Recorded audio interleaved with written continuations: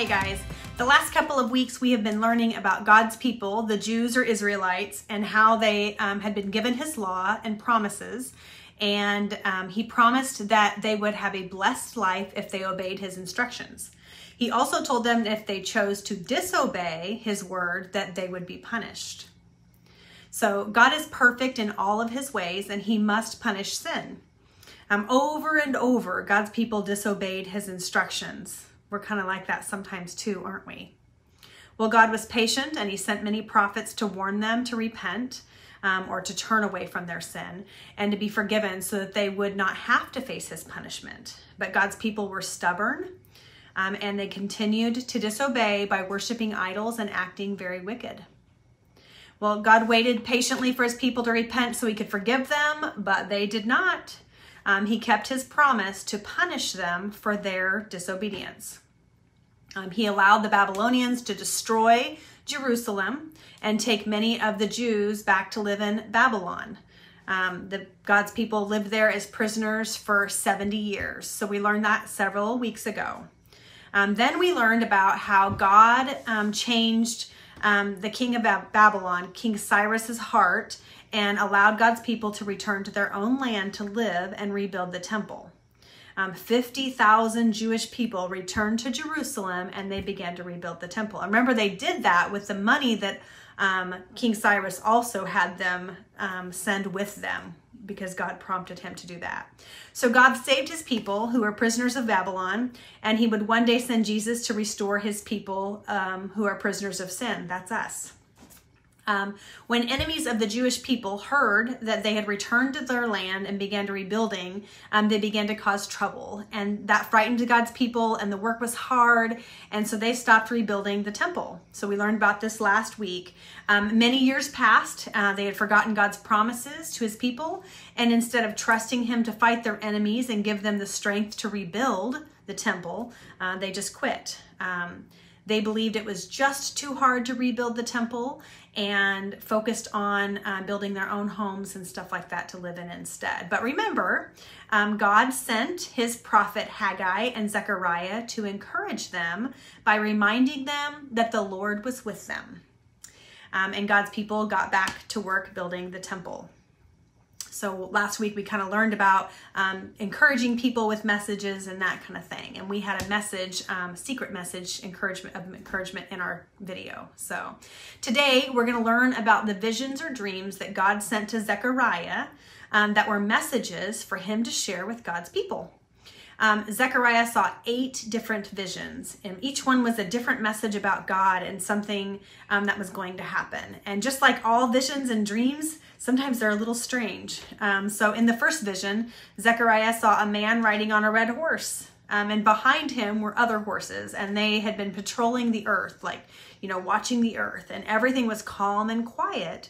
But soon the Lord would punish his enemies. The Lord's house would be rebuilt, and his cities would be blessed again. In the second vision, Zechariah saw 4 horns. These stood for Israel's enemies. He also saw 4 craftsmen who would defeat those enemies. Next, in the third one, Zechariah saw a man who was going to measure out Jerusalem. But the city could not be measured because it was too big for walls. Instead, the Lord would be a wall of fire around it. He would protect his great city. The fourth vision showed angels taking dirty clothes off of Joshua and giving him a clean robe. And that was showing Israel's need to be cleansed and showing the forgiveness of sins. In the fifth vision, Zechariah saw a solid gold lampstand, which showed how all the Lord's plans would happen because of his spirit. Then Zechariah saw a flying scroll, which was a curse on everyone who disobeyed God. And in the seventh vision, a woman sat inside a basket. She represented the wickedness of those who worship false gods. She was lifted up and taken back to Babylon. That's where they were in captivity. In the eighth vision, Zechariah saw 4 chariots. Like the horses of the first vision, they would patrol the earth. God told Zechariah to collect silver and gold from the people. He said, use the gold and silver to make crowns and place them on the head of Joshua, the high priest. Joshua's crowns meant that a special king was coming to bring peace for everyone. He said, look, your king is coming to you. He is righteous and victorious, humble and riding on a donkey, on a colt, the foal of a donkey. That's what Zechariah said. And we learned about this back for Palm Sunday.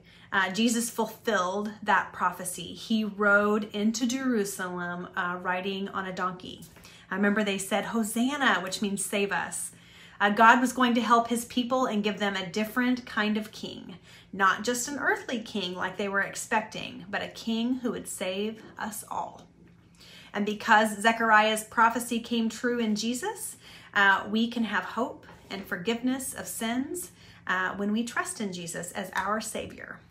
So I would love for you to look up with your parents the story of Zechariah and the 8 prophecies, the 8 visions. And if you will text me or private message me the scripture reference for those 8 visions, then I will put you into a drawing for a gift card. This week's gift card winner was Cruz. He sent, I had several send the private message, the secret message that was in last week's video, and he was the name I drew. So congratulations, Cruz. Have a good week.